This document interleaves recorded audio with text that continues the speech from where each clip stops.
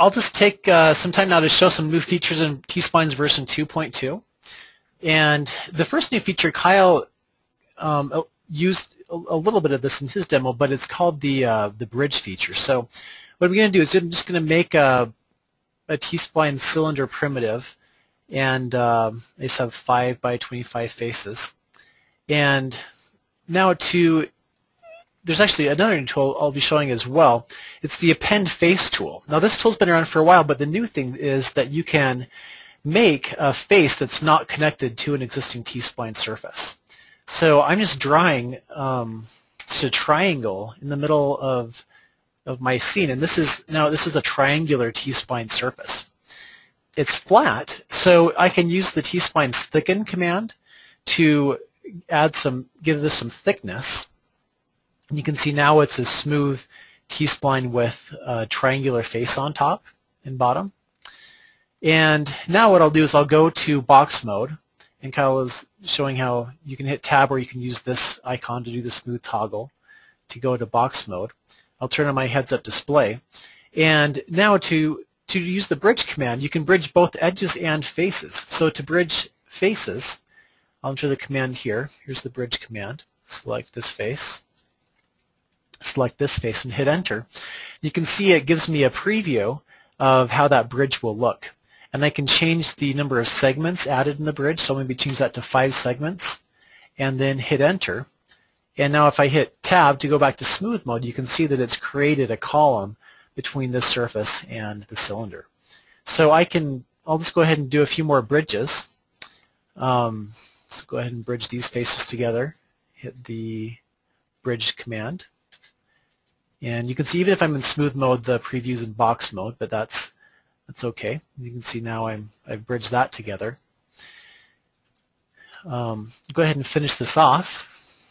And let's see, select these two and bridge it. One option we have in bridge is the option to add a twist to the surface. So right now the twist is at 0. I can change this to maybe 1, and you can see how it will do a complete twist. If you change the segment, sometimes it will give you a better looking surface because it will give you more isocurves to work with in the twist. You can see that will give me a complete twist when I connect those. I'm going to hit the 3 hotkey to make a smoother mesh. You can see how that mesh preview looks better. And then also, you can see how the isoparm distance is not very uniform after I've been bridging. I can use the make uniform command by right-clicking on this icon, and that will just make the surface more uniform and space those isoparms more evenly and get me some really nice transitions there. So if I decide I don't want to have this twist here, because it really makes no sense, I'll just hit tab to go back to box mode, select these faces, hit delete, select these faces, just hit the delete key,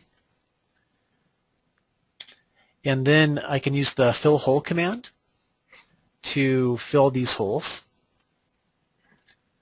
and then just go back to the, let's see, where's that angled to? Go back to the bridge command and undo the twist, go back to 5 segments, and I can hit tab to go back to smooth mode and have this be more uniform there. One other thing you can do with the bridge command is, say I want to have some curves, like maybe a column of faces that are kind of curved. See, let me try that again. From this face to this face, I can lay down a curve and then use the bridge command to follow that curve.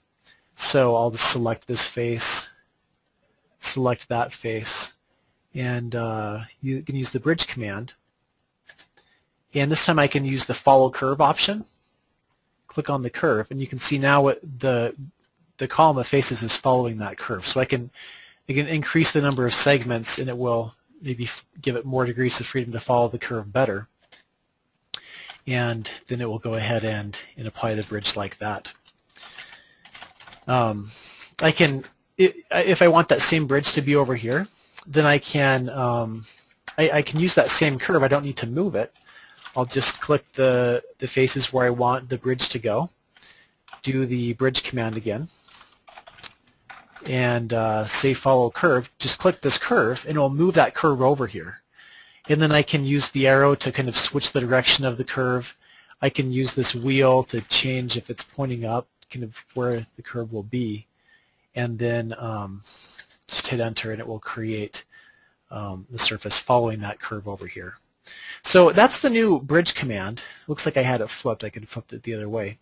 And that's one way that you can use it.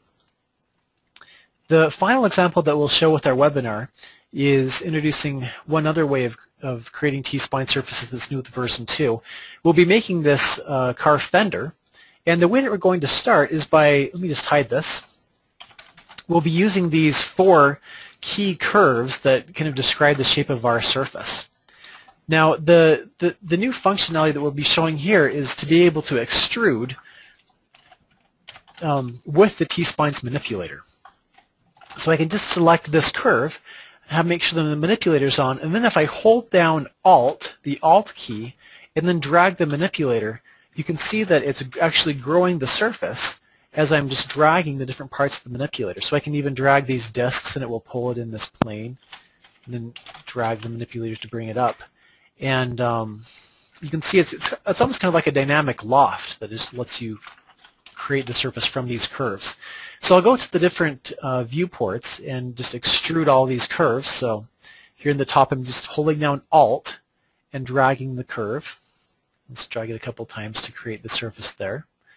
I'll come in the right viewport and again just hold down Alt and I'm just dragging the manipulator to show how we can create the surface there. One other way to create surface using this new functionality is to use like the scale or the rotate manipulator. So I'm going to hit E to change to the rotate manipulator.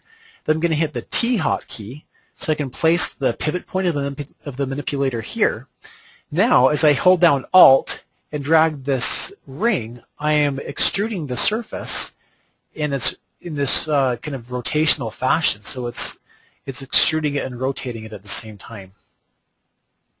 So you can see just using that new command, it's really easy to quickly generate these main components of our surface. So I'm going to hit Tab to switch to box mode and just move some of these control points. Just move these down. Let's see. Actually, let me just select all these curves and just delete them.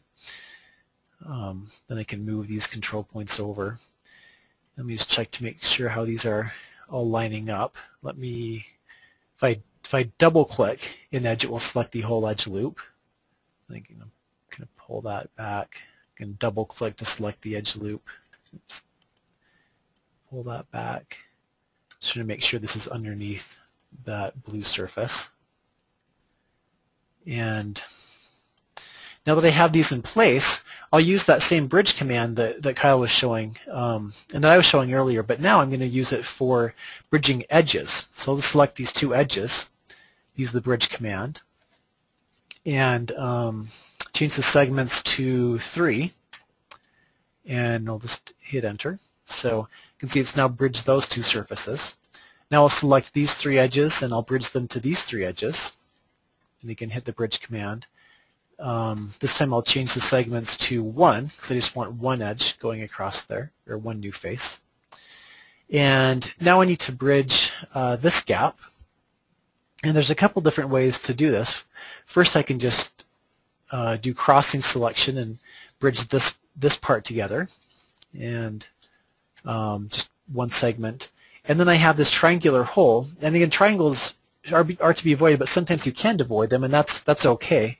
So let's use the fill hole to fill that triangular hole. The second way to close this kind of crevice, though, is to just, inside the bridge command, select all the edges on the one side, then hit enter, select all the edges on the other side, hit enter, and it will fill that all in. The final thing to do is to close this gap, and again we'll just use the bridge command, so I'll double click to select this whole edge loop. And one thing to be careful with when you are using the bridge command is you need to have the same number of edges on both surfaces that are being bridged together. So we've laid this out carefully so that there's 13 edges on there and then 13 edges on the other, and you can see we have, with our heads-up display, we can see we have 26 edges total selected. then just bridge this together, and it closes that up. Then I'll hit Tab to go to smooth mode, and you can see that we've able to join those all together. Again, there's a little bit of pinching here going on, and that can be smoothed out again using this Make Uniform command. So that's by right-clicking on here, and that's a command that's good to use whenever you have some sort of pinching going on with your surface. You can see how that smooths that out a little bit better. I'm just going to change the shading here so it's black. It's a little bit easier to see. Now what I'll do is turn on symmetry. So turn on symmetry, and I want it in the X direction. So let's hit enter. So we'll apply symmetry now. So now whatever I do on one side of the model will be updated on the other side. So I can, for instance, take a look here, and I haven't been super careful laying this out, and so I kind of have a curl here. So I'm going to turn on my control points by hitting A and just select these control points, and then position my cursor up here and use the Rhino set point command and set them in Y, and so that just allows me to straighten that out easily. Now one thing I'd like to do is add an intake valve here. So I'll hit D, the D hotkey, to select my faces, and then this extrude built into the manipulator works on faces as well. So let's hold down Alt and drag the manipulator. You can see that that will just extrude those faces inwards. So I'll repeat that. Just hold down Alt and drag the manipulator again, and it will pull, again, make this extrusion. You can delete T-Splines faces to make a hole in the model just by hitting the delete key. So I'm just going to hit delete, and it will delete those holes.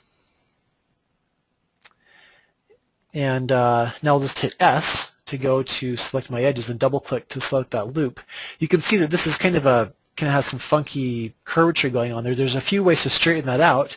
One is to use set point on the control points. The other way is to hit the R hotkey to come to my scale manipulator and just drag this box to scale in 1D, and you can see how that kind of flattens out that edge.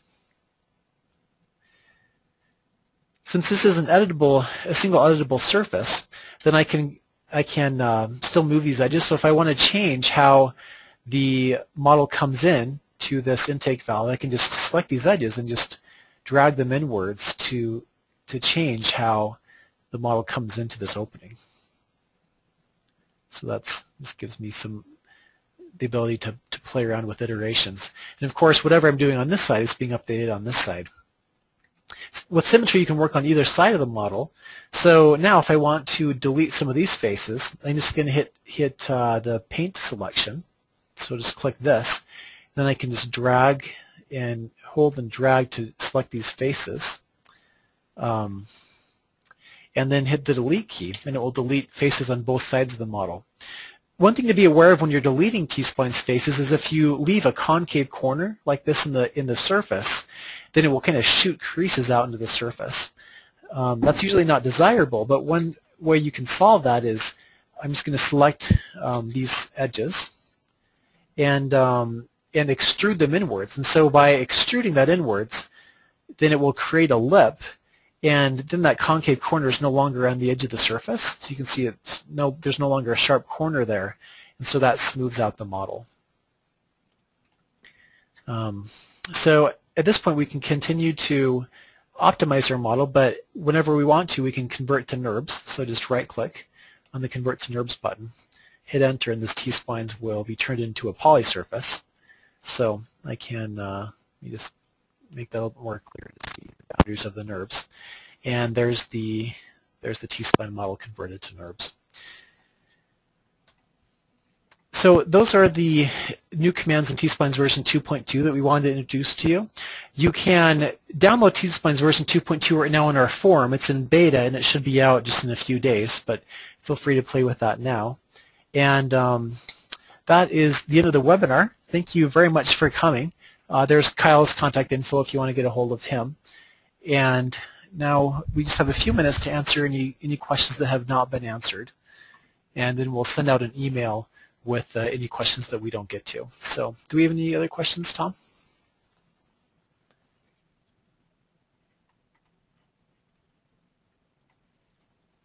Okay, so there's a question, how about the end gun at the bottom of the hood? why doesn't that cause a problem? So that's going back to Kyle's part of the demo. With T-Splines, it is possible to have end-gons in the surface.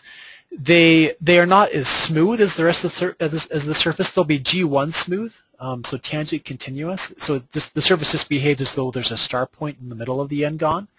So avoid them if you can, but if you can't, then it will be fine, and that's kind of the surface quality that you will have.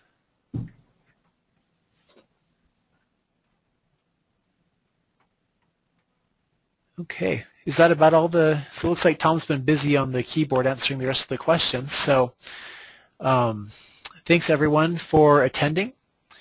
And let's see, there's one more question. Can we get a NURBS preview before converting or generate a simplified NURBS output? Yes, there is a way to change how the T-spline splits out into NURBS, and that can be done using the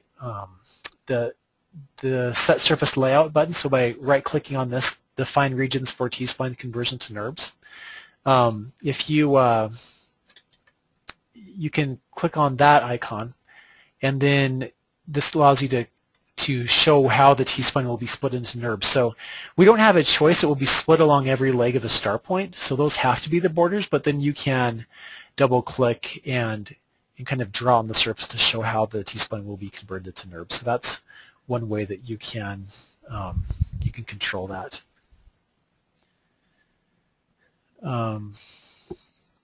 Okay, well, great. We'll stay on the line just for a few minutes, so feel free to type any more questions in, and we'll send those out over email. But thanks for attending, and we'll look forward to seeing you at the next webinar.